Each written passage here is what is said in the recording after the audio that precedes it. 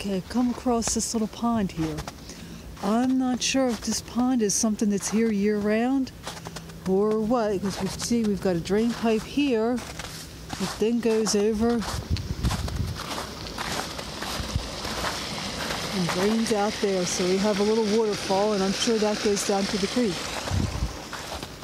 So if this is not here year-round, this would be a vernal pond. For those that don't know what a vernal pond is a pond that is only around temporarily, normally in the springtime, and it is vital to certain animals. Ooh, I see a bird out there. I can't see what it is. I'm wondering if it's the pileated woodpecker. It's just a glimpse that I got of it. Would suggest that, but I don't have my binoculars with me and it's too far away.